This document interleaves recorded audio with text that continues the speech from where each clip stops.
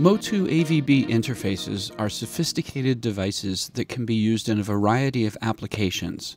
This movie will explore how to use the interface for basic DAW recording and playback while monitoring through the DAW software. To help you get started, MOTU has provided a number of preset device configurations. So the first thing we'll do is go to the preset browser in the device page of the MOTU AVB control app. As you can see, the first listed preset is called Audio Interface. We'll choose that and hit Apply and OK. Because the presets are stored in the interface itself, it's also possible to call up a preset from the front panel of the interface. Press the Select button and turn until Preset is displayed. Press the button again to highlight the preset. Turn the knob if you want to select a different preset. Press the Select button one last time to activate the preset. The Audio Interface preset will enable all the audio inputs and outputs on the interface.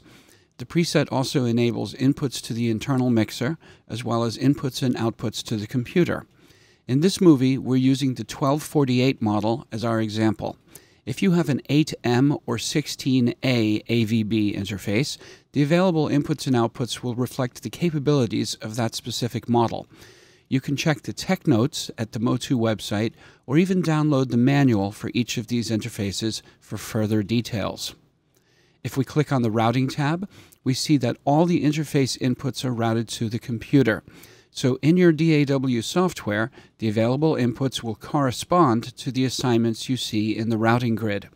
These are direct assignments from the inputs to the computer, so that means no effects are in line with the input signals. If you do want to use the internal effects processing of the MOTU interface on an input signal, you would change the assignment so that the signal going to the computer was coming from that internal mixer. The Audio Interface preset has already routed the interface inputs to the internal mixer of the interface, so all we have to change is the input assignment to the computer. So for example, I'll change the computer input assignment for channel 1, which is the first microphone input, to the mix return. Now if I apply any effects to channel 1 in the mixer, the mic input signal goes through the effect before it gets to the computer. The outputs from the computer are also directly assigned to outputs on the interface. As you can see, outputs 1 and 2 are routed to the main outs, outputs 3 and 4 are routed to the monitor outs, outputs 5 through 12 are routed to the 8 analog outputs, computer outputs 13 through 16 are routed to the 2 front panel phones as stereo returns, and the remaining computer outputs are routed to the digital outputs on the interface. This is how this preset works with the 1248 model.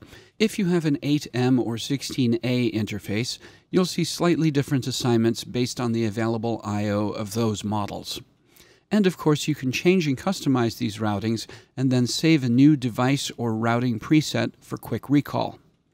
Because the Audio Interface preset routes inputs and outputs directly to and from the computer, that means there is no internal direct monitoring in use inside the interface. This preset is appropriate if you are monitoring inputs through the computer, which is typical for the Pro Tools workflow, for example.